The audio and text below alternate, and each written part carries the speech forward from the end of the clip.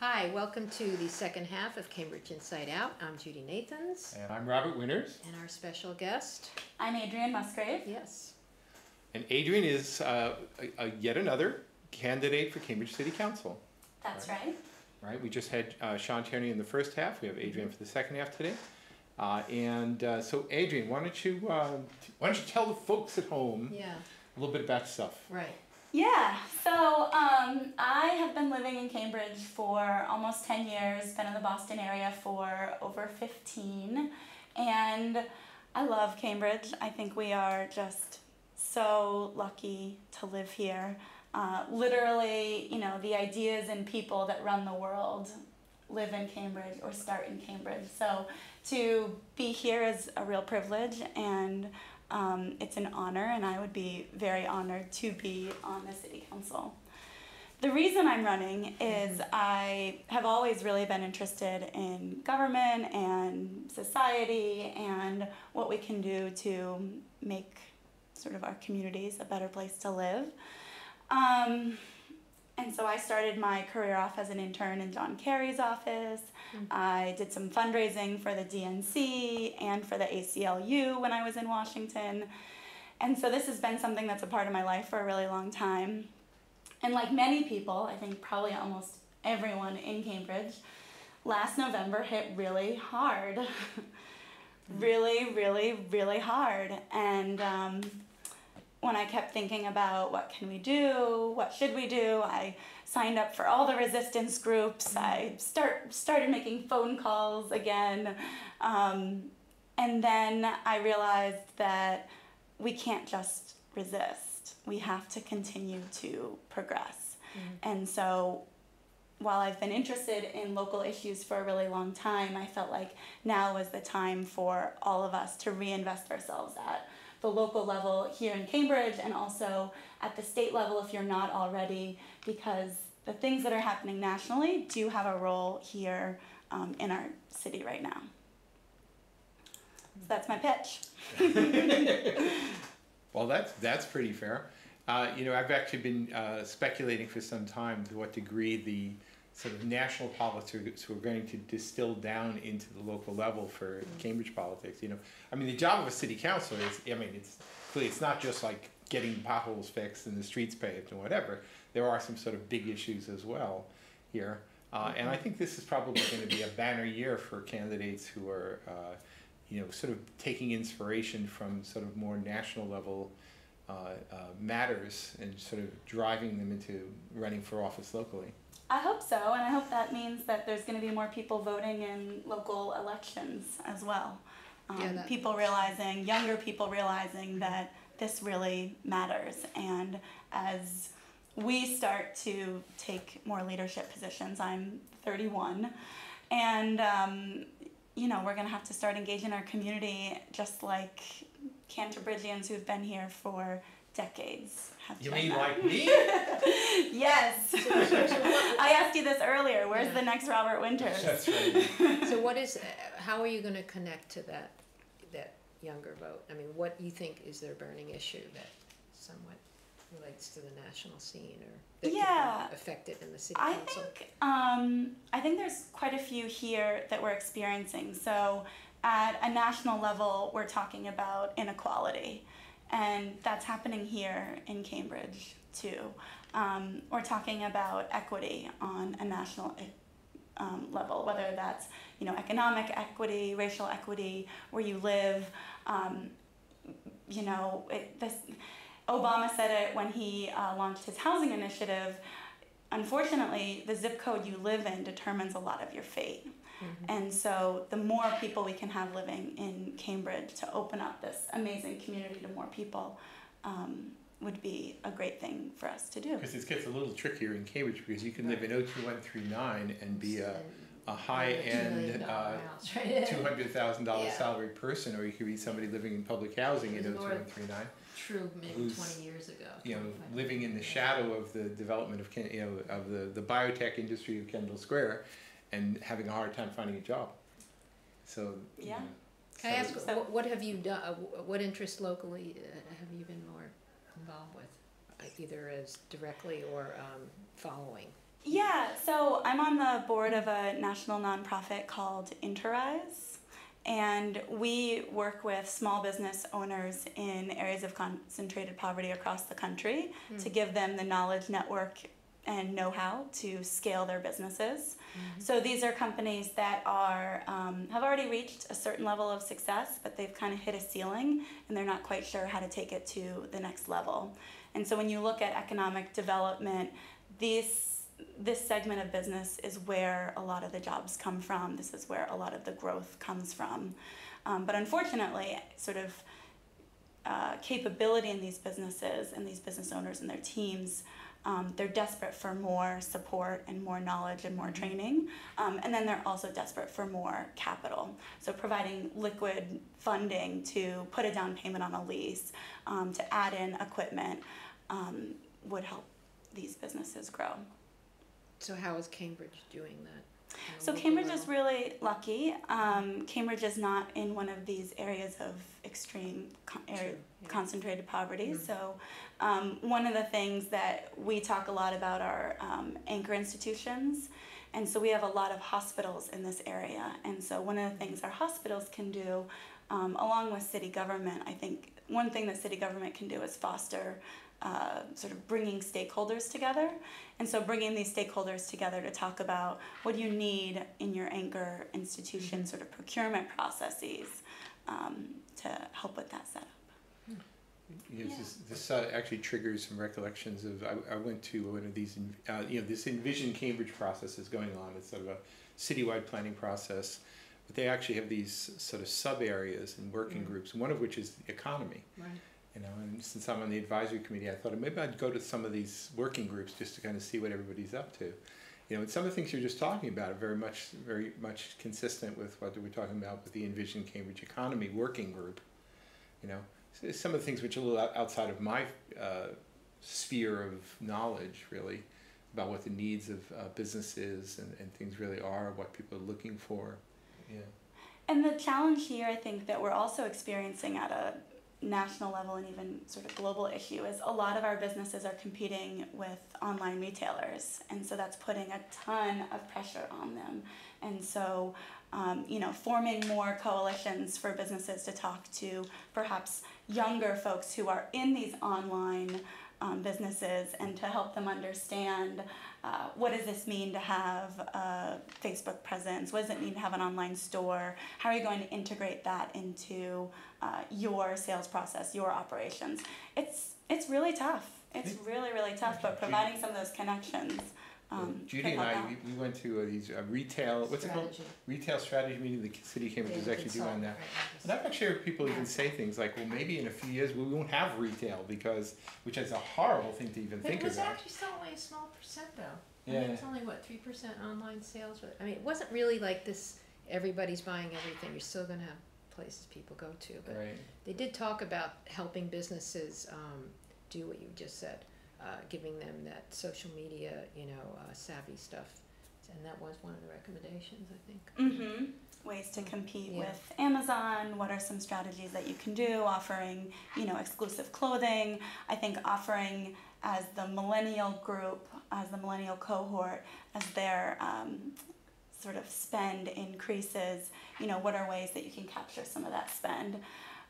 They like unique items, exclusivity. A lot of story behind the items. These are things that are trends in that space. Stuff that I've done a lot in my career.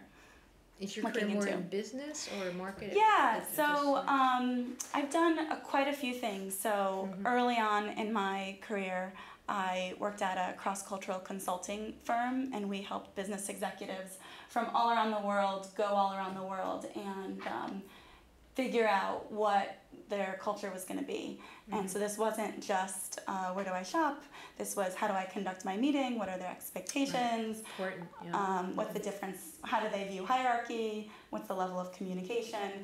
And the interesting thing about that was it wasn't just Americans moving to Europe or Americans moving to South America. It was Europeans moving to China and Indians moving to South America. So there was this broad view of sort of international business and how to create sort of cross-cultural connections and awareness from that. One of my favorite fun facts, just as a point of interest, so it's hugely expensive to have an international expat go abroad, and the rate of failure for Americans to go to the UK is one of the highest. And people are always really surprised why that would be. And what we would always talk about is that going to another country, a big part of it is what your expectations are. And we have so much in common with the UK, and so that we expect it to be really similar. But in fact, it's not. So while things on the surface might seem similar, culture is below the surface. Yeah. So we like to use that iceberg metaphor. And that's even the same language. You can imagine with different languages. Yeah, so I did that for a little while, and then I helped start Boston University's Global Operations and Strategy Group. Oh. And so this was a new initiative within higher ed, and it was, BU's one of the first global universities, and they have 30,000 undergrads and professors and staff researchers flying all around the world, but until that time, the university hadn't really thought about a centralized sort of framework for how it could think about its presence abroad. When was that? When did you start that? Oh, when was that? That was in 2010. And so we started that office, the Study Abroad office, the International Students and Scholars office, and then our English language program was also underneath this group. And we were thinking, what was the program, what was BU's presence abroad going to be, and what's the culture of, like, on campus? Sure. What's a way for sort of our American students and our international students to mix? Well, let me just sort of bring things right back to sort of the, I guess, sort of the topic of the hour. As I think we mentioned earlier, the nomination papers are going to be available for candidates come July 3rd and have to come back July 31st. Nobody's really a candidate until basically they're on the ballot, really. But we have about 20 candidates, at least it seems to be about 20 candidates right now. So are there any particular things that you feel that maybe sort of distinguishes you from, I mean, I'm not presuming you even know all the candidates just yet, right? But, you've met some of them and whatever. You know the incumbents. Most people know the incumbents, whatever. So are there any particular things you feel you will add, it will somehow that's missing now, or either missing or you can create? It's not loud enough, I don't know. As I have come to learn, I don't think people in Cambridge are shy about voicing their opinions, so the risk of not being loud enough, I think, is there. I would say that as sort of the younger generation sort of comes up and rises, I think that that viewpoint is important to consider. We only have 22% of our council represented by women. And so I would really like to see that go to 50% this council. I think that we can do that in Cambridge. I commute, and so I'm very, very excited about all of the bike advocacy that lots of folks have done, and I look forward to continuing to push that forward. And then I think, one of the issues that we have as being in a city with more people wanting to live here is around how are we going to sort of create new communities when more people are living here. We do have more development coming. The Volpe Center is on the docket. There's a lot of discussion around North Point. There's a lot of discussion around Leechmere. And so what does that look like from a space consideration? What does that look like from services? And I think we're going to have to look to more public, private, nonprofit community partnerships. And so I think that from my perspective of having worked in the city and worked with a lot of these private corporations, I think that I have a unique perspective in how to make that happen. Yeah, I was up at an event just a week or something ago up in the Quadrangle, and people do. Now it's sort of it's almost like farmland with warehouses, right? You know, and the truth is, you know, for many of us who've been around a long, long time, we tend to think of Harvard Square, Central Square, Inman Square, Kendall Square, sort of as defining the city by certain squares. But there actually are some emerging parts of the city, whether it's North Point or one of these days, you know, I think Fresh Pond could become a center. I actually was at one of these Envision Cambridge meetings where they were talking about pretty fancifully about different ways of completely re-envisioning that old area. Yeah, so getting it's rid not of the just, Rotary, maybe. right. Because that's the people biggest. talked about even covering it, which I think maybe that's a little too much. Well, whatever. yeah. But you know, there are some sort of big Continuous, ideas that yeah. can still be had here in some emerging neighborhoods. I think it's fair to say. You know. So yeah. So so you mentioned the desire. You know, the laudable desire of having better representation of women on the city council, right? And age, youth. Well, not. I mean, you are young. Right. I mean, It's funny, I never consider myself I know, part of a but- younger cohort, but when we're talking about The youngest counselor is Nadine. He's in his 30s, early amongst 30s, the elected ones, right? that and might be everyone true. else is 40 and up, right?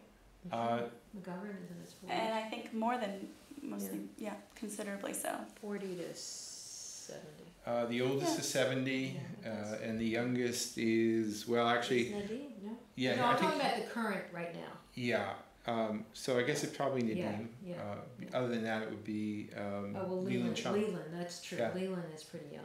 Yeah, yeah. No, I mean, there's Yeah. kind of there's a Yeah.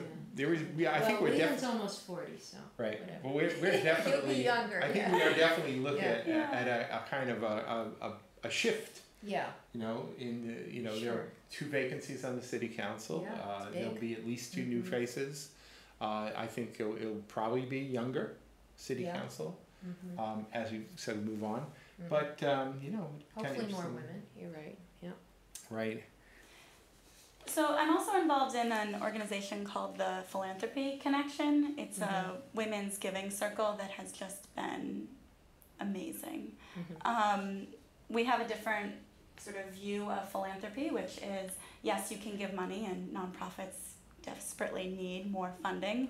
The other thing you can give is your time and your knowledge and your connections and enthusiasm. And so it's broader than just sort of a way to donate, although we do that. We give out $250,000 every year because we all pool our money together.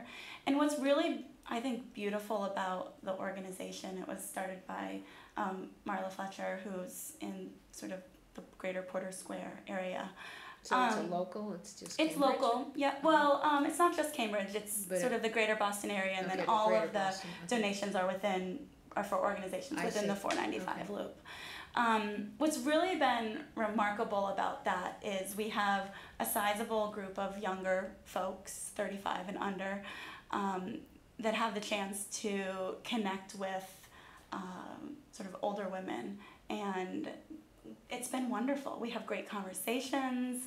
But you're we all learn so much. philanthropists. You all come with resources. And We so- all come with an interest in contributing, and so for the younger cohort, They may have less. It- but there's a they have more less- time. And well, there's a little bit more time, and then there's less of a financial incentive, knowing that we're earlier in our careers and don't have the full breadth. yeah. And so I think it's just a really great lesson for how do you create some of the cross dialogue and cross learnings.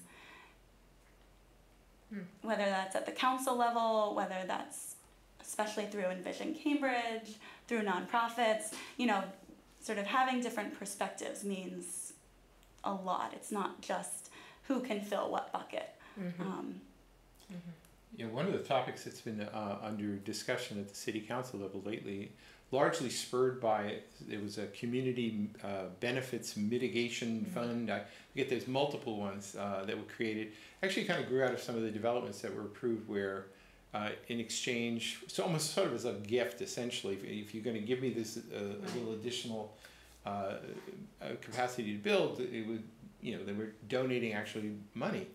And rather than have it go to, you know, some negotiated backroom deal, it was going to go into a benefits fund. And now they've been doing things like needs assessments to determine which nonprofits are actually needed. I'm still not quite sure how they go for it, how you apply for the funding, but apparently there's a real crying need from the local nonprofits now for in this day and age for funding just to continue their missions, right? And I've heard some discussion about maybe there's a much more systematic and more effective way of actually generating donation.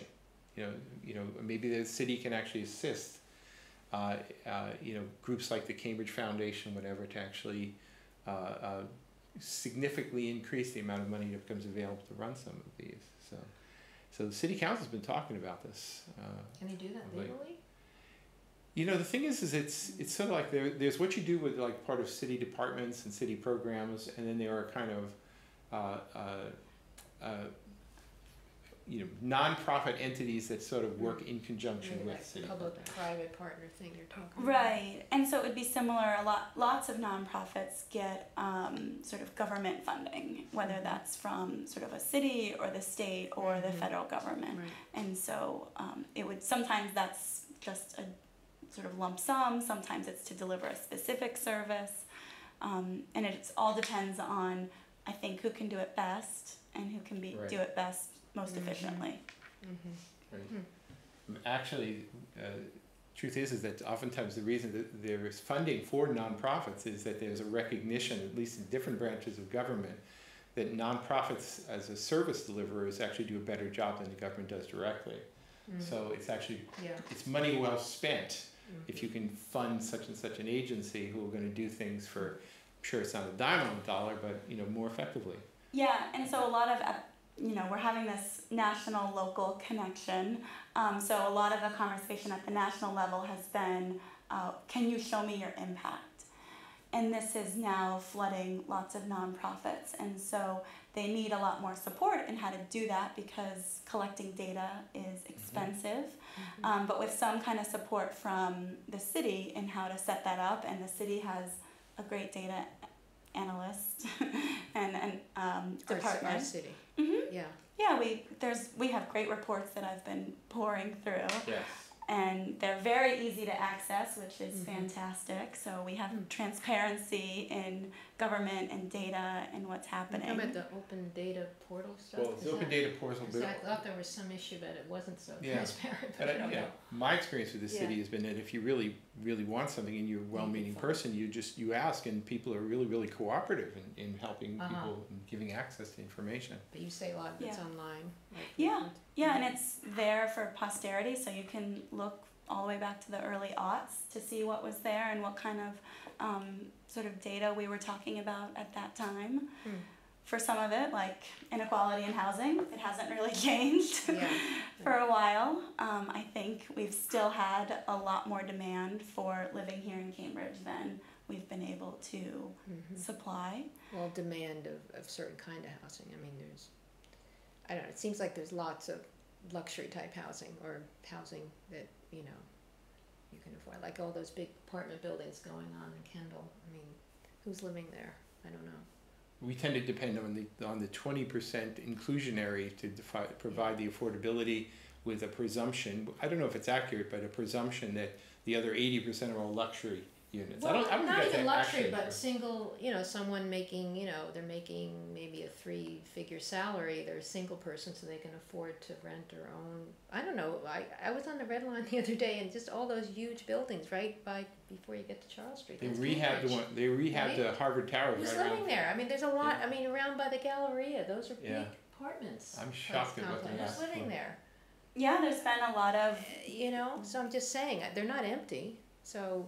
I mean, I don't know. Well, some of the construction, like up in Alewife, they're allowing X number of units on the market. You're talking about like behind, right? I know people live there. In the triangle, because if they put them all out on the market all at the same time, the people might say, well, why should I be paying that what you're asking? Maybe the rents would go down, so they don't want to do that. So they're holding back, which I think is a little. But the reality is, rents. There was an article the other day in the Globe nationally that to afford a 2-bedroom apartment anywhere, a wage earner would have to get at least $23 an hour. I mean, and most people aren't making that. even Right. if it, so, Now I'm this- just saying, it's a big There's issue. some big issues to be Yeah. said. Right. Forget We about have just buying it, you know. We actually should mention here, Yeah. so you have a campaign kickoff coming up, don't you? Yeah, Good so mention. as a new This is- candidate who is running for the first time, one of the reasons why I wanted to come and just introduce myself and chat a little bit is to try to say hi to more people. And so I have a website, it's voteadriane.com, and I don't know if you can And that's see. Adriane Well, with actually, an E at the yeah. end. Hold it here and then we Which can one? switch to this one, maybe we This could one see here? it. Yeah, Yeah, go ahead. yeah, All right, I'll hold we're gonna try our best there, All right. yeah. So it's this Saturday, the 24th, from 4 to 6 p.m. at Christopher's in Porter Square. I think it'll be a great party. We'll have some apps Okay, and drinks and lots of new. and you have a neighbors. website, Yep, voteadriane.com. yep. Voteadriane.com, ADRIANE. So again, that's this Saturday, June 24th, 4 to 4 to 6 6 p.m. at at Christopher's. Yeah. Oh, all right. Well, all right. So we got just another minute and a change here to go here. So you want to just sort of make a final pitch here? Final pitch. Like why should you, the voter, vote for Adriane You need the for number city one council? vote, right? And number one. Right. That's right. So I think, one of the things that I've been interested in these issues for a really long time, my husband and I were married last year, and we are 100% committed to living in Cambridge, to raise our kids in Cambridge. It's just, we're so lucky to live in Cambridge, and I would like to allow more people to have that opportunity. I'd also like us to continue to move forward on the progressive issues that we all believed in and we all were hoping would happen at a national level. So if you are engaged at the national level and you haven't thought about what's happening here in Cambridge, and you haven't been thinking about what's happening in your backyard, I really recommend that you get involved and reach out and talk to me, because I've been thinking a lot about this, and I'm going to work hard to make sure that we continue to move forward. Great. That's pretty great. So it's Yeah. going to be an exciting election Yes. year. Stay tuned. Anyway, we'll tune in next week on Cambridge InsideOut. Thanks a lot.